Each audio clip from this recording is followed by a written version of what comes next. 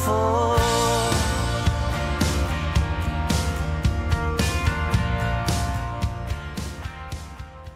So faithful, oddly enough, big stretch here, is about the faithfulness of God in our lives. You know, I started thinking about my life, and you know, you've heard it said a lot in life that hindsight is 20/20. You know, Martin Luther King Jr. has a quote that I love. It says that faith is taking a step down a dark stairwell when you can't see what's at the bottom. You know, and that's how life is a lot. We don't see clearly what's ahead of us, but when we look back over our life, I can so clearly see in my own life how God has directed my steps, whether it was the person I was going to marry or the job that I have or the life that I'm called to live.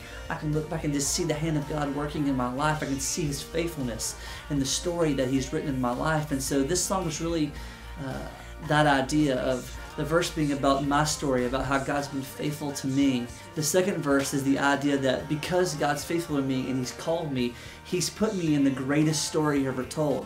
The story of Jesus, the story of redemption, how He's called to redeem the world and save us from sin and called us to live a life that's pleasing to Him, and He's involved us in the greatest story ever told. You know, Jesus' life was a life of redemption and hope and love, and it's such a joy to know that because He's faithful to us, He puts us in the story, which is the faithfulness of God to redeem man on the earth.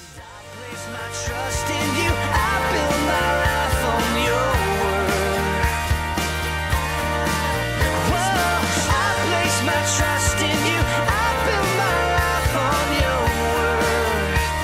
'Cause you are faithful.